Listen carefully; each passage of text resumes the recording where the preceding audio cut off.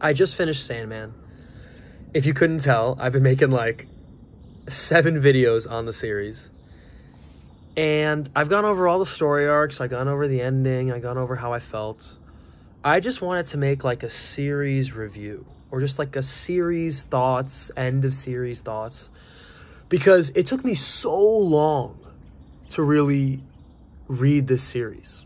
Like, I'm recording this will come out in November. I'm recording this now, like the very end of October of 2024. I started this series like I started this series my spring semester of 2023. So between January to May of 2023, January to April of 2023, I read the first volume, Preludes and Nocturnes. And I believe, I don't know, if I had to guess, I want to say it was closer to spring. I want to say I probably read it in like March or April. So I started the series, we'll say March of 2023. And then I remember I got home from school, and I went to the library, and I got like volume 2 in like May.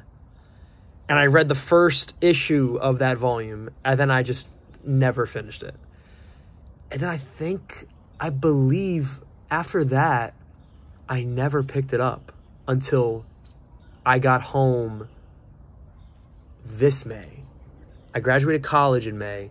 I got home the middle/end of May of this year.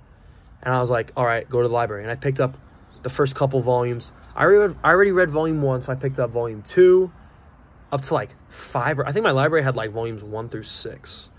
Yeah, I believe I picked up volumes 2 to 6. And I remember finishing volume 2, and I was like, oh, finally. And then I just got into it. And yeah, this series is really special to me. Because I started it when I was a junior in college. I'm a graduate now. And it was just so long ago.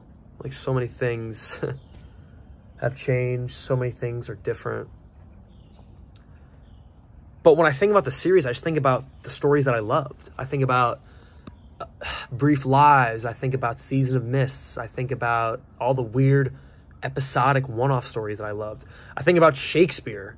I think about, yeah. And that was the one thing that I talked about a lot in my previous video about the very ending of the series. Shakespeare's kind of like intertwined in this book, which is pretty funny. And I guess I just love that. I love how this series it's not really a superhero series. I used to think, oh, Sandman's like that weird superhero series. It's not. It's like a fantasy mythological comic. But it is, in the final like afterword of volume 10, Neil Gaiman said in his goodbye to the series, he said the series is about goodbyes.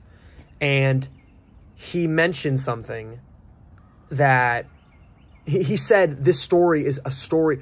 He said Sandman is a story about stories. And I thought that was like really cool, because it is. And he mentioned how it's a story about not wanting to say goodbye, and how he hates saying goodbye, and how he's terrible at saying goodbye. And I do not want to say goodbye to this series because I loved it so much. But I also understand how much of a privilege it is to read this story for the first time. I have a really close friend of mine who I've kind of been talking to throughout the story of me reading it. And he's like, dude, you're so lucky. I wish I could read Sandman for the first time again. So this was a complete just privilege. And I love the Shakespeare stuff. It hits me so close to home. I just love this series. Read Sandman. If you haven't, you're lucky.